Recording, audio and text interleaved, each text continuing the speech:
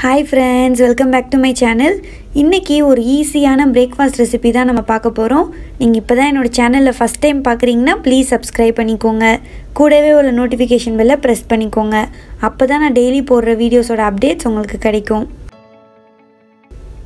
நம்ம குயிக்கா ஒரு பிரேக்ஃபாஸ்ட் ரெசிபி செய்யணும்னு நினைச்சோம்னா கண்டிப்பா நீங்க இத ட்ரை பண்ணி பாருங்க.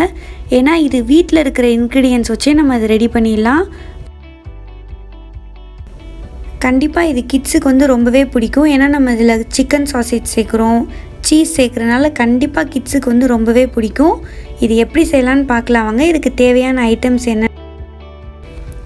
இன்னைக்கு நான் white bread யூஸ் பண்ணி தான் நான் இத செய்ய போறேன். உங்களுக்கு வேணும்னா நீங்க brown bread யூஸ் பண்ணி கூட நீங்க வந்து இத ட்ரை பண்ணி பார்க்கலாம். ரொம்பவே நல்லா இருக்கும். chicken sausage வந்து ஒரு 3 பீஸ் எடுத்து வச்சிருக்கேன். அத இந்த மாதிரி தின்னா ஸ்லைஸ் பண்ணி தனியா எடுத்து வச்சுக்கோங்க.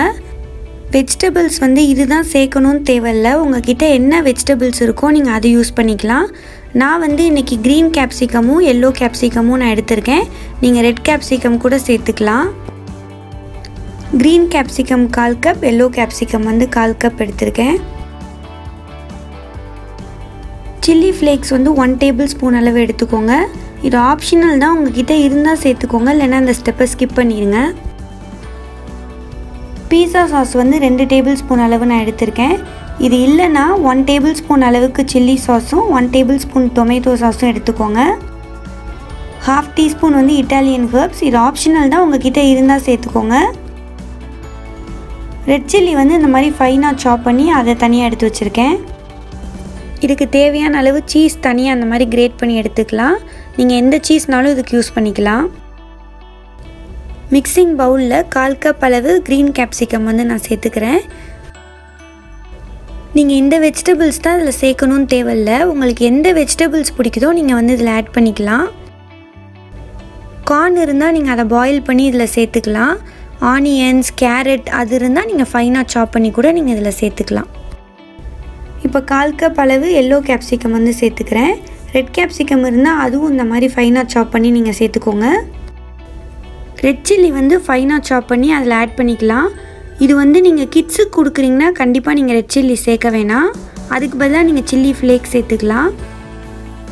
1/2 டீஸ்பூன் வந்து இட்டாலியன் ஹெர்ப்ஸ் வந்து நான் சேர்த்துக்கிறேன். இது ஆப்ஷனல் தான், உங்ககிட்ட இருந்தால் சேர்த்துக்கோங்க, இல்லைனா ஸ்கிப் பண்ணிக்கோங்க. 1 டேபிள்ஸ்பூன் அளவுக்கு chilli flakes வந்து இதில் நான் ஆட் பண்ணிக்கிறேன். இதில் சால்ட் வந்து சேர்க்க தேவையில்லை. சாஸ்லேயுமே சால்ட் இருக்கும், நம்ம யூஸ் பண்ணுற சீஸ்லேயுமே வந்து சால்ட் இருக்கும். அதனால் இதில் தனியாக வந்து நம்ம சால்ட்டு சேர்க்க தேவையில்லை. இப்போ இது எல்லாமே வந்து நல்லா மிக்ஸ் பண்ணிக்கலாம். ஒரு பேனில் ப்ரெட்டை வந்து இந்த மாதிரி ப்ளேஸ் பண்ணிவிட்டு நம்ம எடுத்து வச்சுருந்த சாஸை வந்து இதுக்கு மேலே நம்ம வந்து ஸ்ப்ரெட் பண்ணிக்கலாம். 2 டேபிள்ஸ்பூன் அளவுக்கு பீஸா சாஸ் எடுத்து இந்த ப்ரெட் மேலே படுற மாதிரி நான் நல்லா ஸ்ப்ரெட் பண்ணிக்கிறேன். உங்ககிட்ட இந்த சாஸ் இல்லைனா நீங்கள் டொமேட்டோ சாஸும் சில்லி சாஸ் கூட யூஸ் பண்ணிக்கலாம். 1 tablespoon tomato sauce, 1 tablespoon chilli sauce எடுத்து இந்த மாதிரி ப்ரெட்டில் எல்லா இடத்துலையும் படுற மாதிரி நல்லா ஸ்ப்ரெட் பண்ணிக்கோங்க. இப்போ சாஸ் எல்லா இடத்துலையும் ஸ்ப்ரெட் பண்ணதுக்கப்புறம் இதுக்கு மேலே வந்து அந்த வெஜிடபிள்ஸ் மிக்சர் வந்து நம்ம ரெடி பண்ணி வச்சுருந்தோம்ல, அதை வந்து நம்ம இதில் வச்சுக்கலாம். உங்களுக்கு எவ்வளோ வேணுமோ நீங்கள் அந்தளவுக்கு நீங்கள் மேலே வந்து ஸ்ப்ரெட் பண்ணிக்கோங்க. வெஜிடபிள்ஸ் எல்லாமே குக் பண்ணணும்னு தேவையில்லை. ஏன்னா நம்ம இதை லோ ஃப்ளேமில் வச்சு தான் நம்ம அந்த ப்ரெட்டை வந்து குக் பண்ண போகிறோம். அதனால நம்மளுக்கு அந்த வெஜிடபிள்ஸ் எல்லாமே வந்து நல்லா குக் ஆயிரும். ஸோ சாப்பிடும்போது நல்லா க்ரன்ச்சியாக இருக்கும். இந்த வெஜிடபிள்ஸ்க்கு மேலே நம்ம ஸ்லைஸ் பண்ணி வச்சுருந்த சிக்கன் சாசேஜை வந்து வச்சுக்கலாம். நீங்கள் சிக்கன் சாசேஜ் வந்து தனியாக ஃப்ரை பண்ணணும்னு தேவையில்லை. நம்ம ஸ்லைஸ் பண்ணி வச்சாலே நம்ம குக் பண்ணும்போது அதுவும் சேர்ந்து நல்லா குக் ஆயிரும்.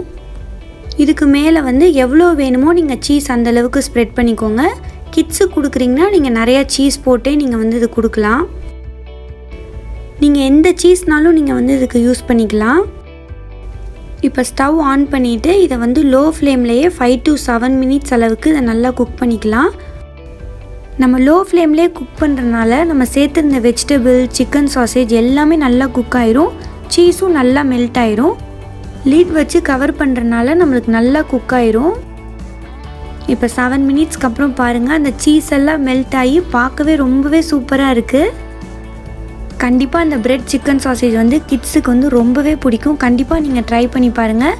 இது செய்கிறதுக்கு ஒரு 10 மினிட்ஸ் போதும். அவ்வளோ குயிக்காக ஒரு பிரேக்ஃபாஸ்ட் ரெசிபி வந்து நம்ம செஞ்சிடலாம். இதை நீங்கள் அப்படியே கூட நீங்கள் சர்வ் பண்ணலாம், இல்லைனா இது கூட சில்லி சாஸ் வச்சு சர்வ் பண்ணிங்கன்னா ரொம்பவே சூப்பராக இருக்கும். இதே மாதிரி பிரெட் பீஸா, தவா பீஸா குயிக்காக எப்படி பண்ணலான்னு நான் ஏற்கனவே வீடியோஸ் போட்டிருக்கேன். உங்களுக்கு வேணும்னா கீழே டிஸ்கிரிப்ஷன் பாக்ஸில் லிங்க் கொடுக்குறேன், நீங்கள் செக் பண்ணி பாருங்கள். ஸோ நீங்களும் ட்ரை பண்ணி பார்த்துட்டு எப்படி இருந்துச்சுன்னு கமெண்ட் செக்ஷனில் கமெண்ட் பண்ணுங்கள். உங்களுக்கு இந்த வீடியோ பிடிச்சிருந்துச்சுன்னா லைக் பண்ணுங்கள், உங்கள் ஃப்ரெண்ட்ஸ் கூட ஷேர் பண்ணுங்கள். நீங்கள் இன்னும் என்னோடய சேனலை சப்ஸ்கிரைப் பண்ணலன்னா ப்ளீஸ் சப்ஸ்கிரைப் பண்ணிக்கோங்க. தேங்க்ஸ் ஃபார் வாட்சிங்.